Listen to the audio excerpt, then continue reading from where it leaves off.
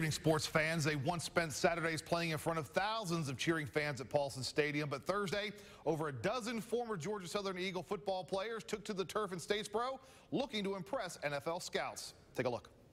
Every kid, when they first start playing football, they have dreams of playing in the NFL. And William Banks is no exception. Thursday afternoon, the former Eagle walk-on joined former teammates for Georgia Southern's Pro Day. A lot of preparation getting ready for this day, and it's a great opportunity for all of us. We really appreciate the opportunity. The former Eagles put their best foot forward in front of scouts and front office personnel from nearly 20 different NFL teams.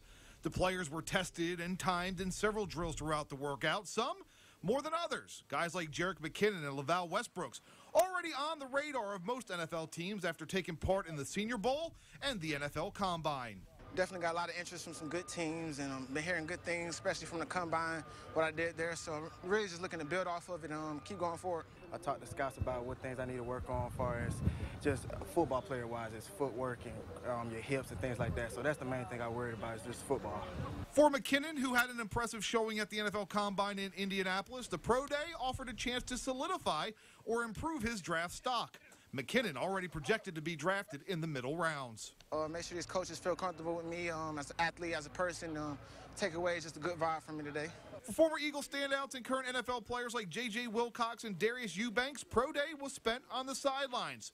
But just last year, they were going through the paces, trying to earn their way into the NFL. And both, well, they did just that. Wilcox being drafted in the third round by the Dallas Cowboys, and Eubanks signing as an undrafted free agent and working his way into the starting lineup for the Cleveland Browns. It's like a dream come true. It was amazing. It was one of the best feelings I ever had, and it was one of the great opportunities I ever had. It was a blessing, and if I can do it all over again, I would. Going from undrafted to being where I'm at now, not a day goes by that I'm not thankful for the opportunity that I've been blessed with. Just ready to get back to work in Cleveland next week and start the 2014 season.